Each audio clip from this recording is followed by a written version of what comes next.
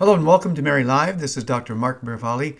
My friends, does the Catholic Church teach that the Blessed Virgin Mary mediates each and every grace that we receive from Jesus for redemption? The answer is absolutely. Each and every grace without exception.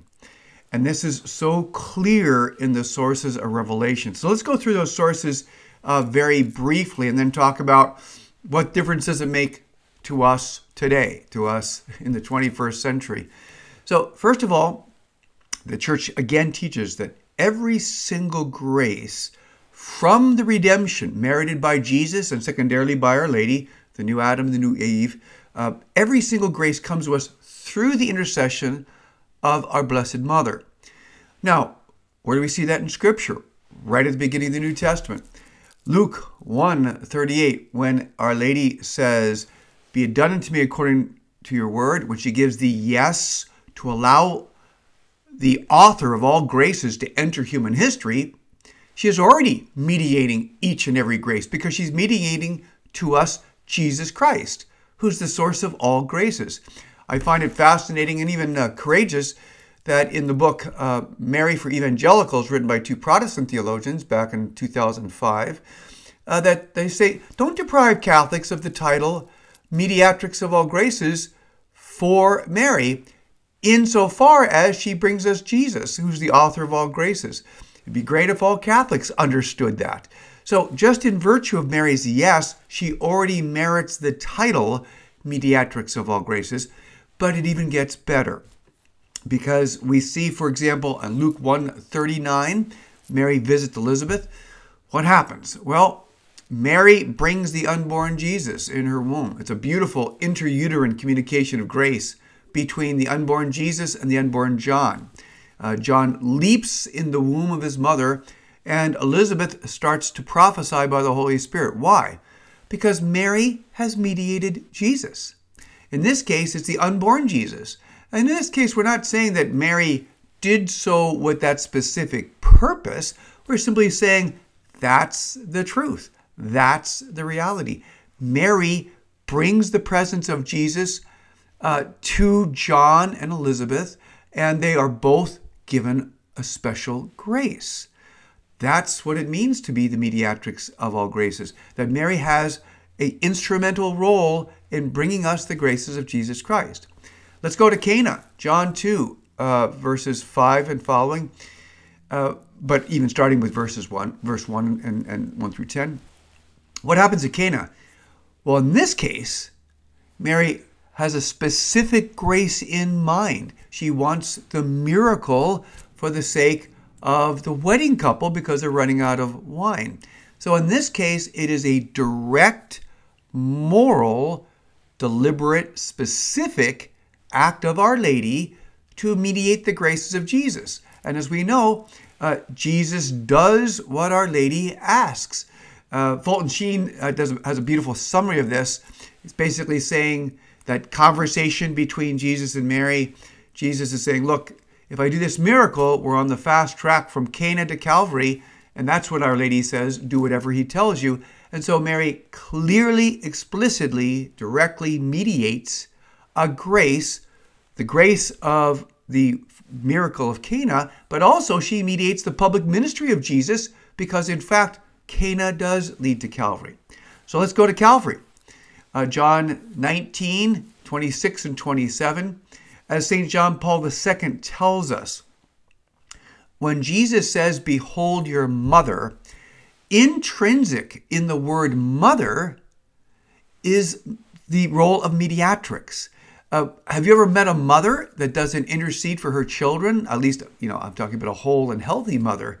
No, that's what they're doing all the time. Hundreds of times a day, mothers intercede for their children. Well, in this case, when, again, according to St. John Paul II, whose majesty and genius is never ending, when Jesus says that word, "Behold your mother," remember, that's not an invitation.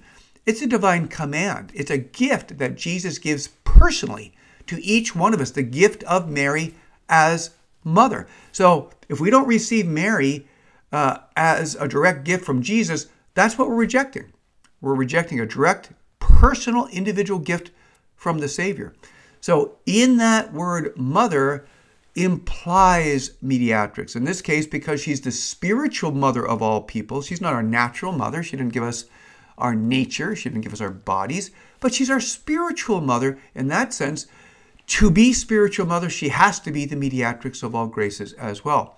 We can even go to Acts 1:14, the event of Pentecost, because again, according to the great wisdom of St. John Paul II, when the Holy Spirit comes at Pentecost, he's coming in special answer to the prayers of his human spouse, Mary. So as St. Maximilian Kolbe would say, that the Holy Spirit is the divine sanctifier. The Holy Spirit chooses to act only through Mary. We saw that at the Annunciation. We'll see it again here at Pentecost. In which case that Mary is the mediatrix of each and every grace of the Holy Spirit. Such is the will of God, that since the Holy Spirit and Mary coming together was so fruitful to give us uncreated grace, that is Jesus Christ, that would continue in the order of created grace. So we see this even in the patristic image, the first image of Our Lady with the fathers of the church, that she's the new Eve. She's the new mother of the living. So you have these wonderful expressions like St. Jerome, death through Eve, life through Mary. Well, what kind of life is it? It's life of grace. That's what Mary's mediating. And St. Irenaeus will say in 180 AD that Mary is the, quote, cause of salvation for herself and the whole human race. Isn't that astounding? In the second century, that second century Mariology. So they understood that Mary's spiritual motherhood would also eventually include the mediation of grace. Well, let's go to the popes. And we can do this in a blitzkrieg fashion. Every pope from Benedict XIV back at the end of the 18th century to Benedict XVI on the day he would announce that he would resign as Holy Father on February 11th, so Feast of Our Lady of Lourdes. Every pope has made reference to Our Lady as the mediatrix of all graces. This is also a truth that we see in the Second Vatican Council. Lumen Gentium 62 says that Mary intercedes for the gifts of eternal salvation.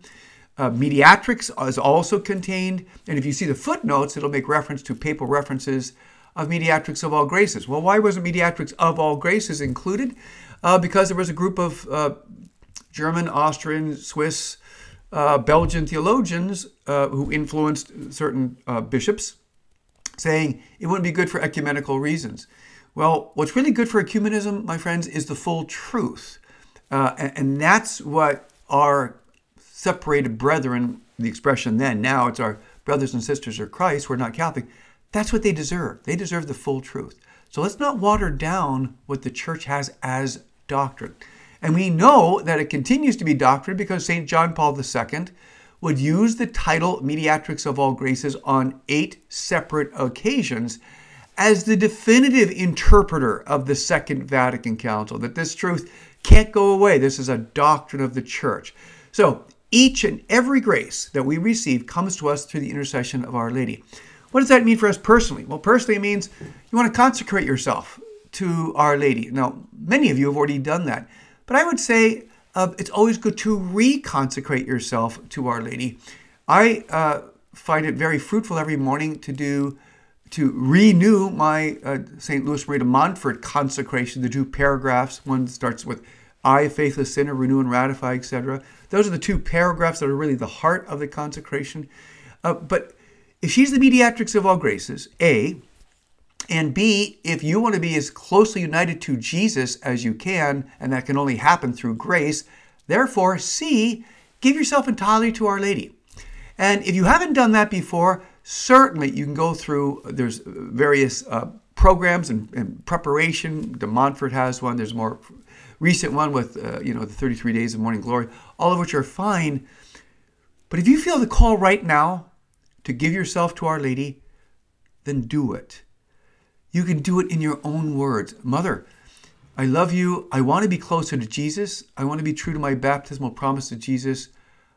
I therefore give myself to you as My mother, I give myself entirely to you so that you can unite me to Jesus in ways I can't do on my own. I consecrate myself to you, Mother. That's a consecration, and that's important. That's the personal level. And remember, Mediatrix of All Graces is the foundation of most of our devotions, from the rosary to scapular to consecration. But there's another reason why we have to acknowledge that Mary's the Mediatrix of All Graces. And that's because, quite frankly, my friends, we're, as a global family, in a global mess. We're not doing well. Things are difficult, chaotic, and declining. Do we not need the Mediatrix of All Graces to give us a new distribution of grace, a new historic release of grace? Absolutely we do. Will she do it? Yes, she will. How do we know? Because she's told us she will in a great series of Marian apparitions in this 20th, including 21st century. What do we have to do? We have to acknowledge it publicly. We have to solemnly define it.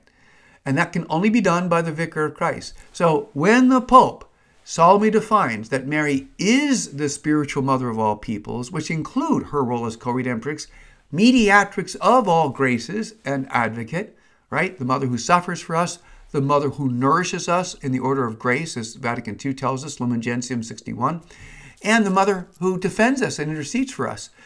When that is done, we can expect historic grace. And I know the word historic may be overused, but in this case, it's understatement. There will be such a release of grace that it can be comparable to the first release of grace we received with redemption. That's what Our Lady has said. I would believe her. Our Lady keeps her promises. And let's do our part. Let's pray for our Holy Father to solemnly proclaim her as the Mediatrix of all grace, as part of her overall role as the spiritual mother of all peoples. That gift Jesus gave us from the cross. Let's behold our mother like never before. Let's do it in a solemn dogma. And that can only be done by our Holy Father. So what are we to do? We're to pray for his heart. We're to petition him. I just sent another letter to the Holy Father last week. You can send as many letters as you want. They should all be respectful, and we should all be talking as children to our Father, and God willing, there's love there. But even if there's not love there, there must be obedience there. So write him a letter. Send him another note. Holy Father, please consider proclaiming this fifth Marian dogma. Please consider defining Mary as our spiritual mother of all peoples so that the grace can come. And I want to close with how I believe Our Lady sees this. Our Lady sees all of her children. Are we surprised there's so many weeping statues? Does that surprise us? What if you saw every abortion? What if you saw every family breakup, every divorce, every time there was abuse in families, every time there was a same-sex marriage effort instead of the authentic marriage between man and woman? When we see the global situation in Russia and Ukraine and many other parts of the world, of course she's weeping. Why? Because she has this potential to bring us the graces of remedy, but she can't do it until we say yes. That dogma, my friends, that dogma is the Pope saying yes for all of us. It's the Pope saying yes on behalf of the human race that A, we do acknowledge Our Lady as the spiritual mother of all peoples, co-redemptrix, mediatrix, and advocate, and B, we want her intercession right now because we see by the day the need, we see by the day the moral decline, the natural disasters, the wars and rumors of wars, whether they be global or whether they be in the hearts of the faithful. The Holy Father has said several times now that we're now in a piecemeal World War III, but it'll get worse. Please do your part. Pray daily for the fifth Marian dogma. Just pray for the heart of the Holy Father. I strongly advise you to pray the prayer of the Lady of All Nations. I believe it's an inspired prayer specifically for this dogma, for this proclamation. And petition the Holy Father. Send him a brief note. For all the things that we do, it takes about 3 minutes. Just write to Pope Francis, Vatican City, 00120. put 3 U.S. postage stamps on there, and it'll get there. And then leave it to Our Lady of the impact it has. But he has to know that we still, as the sensus fidelium, as the faithful throughout the world, believe this as an important, critically important element for the church today. He's already received over 8 million petitions from 180 countries just in the last 25 years. But if he hasn't received your petition, then you've got something to do. So let's ask Our Lady to intercede. Let us buttress, strengthen, resolve our belief that she is what the church teaches, the mediatrix of all graces. And let's pray to her for our new historic release of grace as the mediatrix of all graces. And let's pray the prayer of the Lady of all Nations. In the name of the Father, and the Son, and the Holy Spirit. Amen. Lord Jesus Christ, Son of the Father, send now your Spirit over the earth. Let the Holy Spirit live in the hearts of all nations, that they may be preserved from degeneration, disasters, and war. May the Lady of all Nations, the Blessed Virgin Mary, be our advocate. Amen. In the name of the Father, and of the Son, and the Holy Spirit. Amen. Thanks for being with us at Mary Live. God bless you all.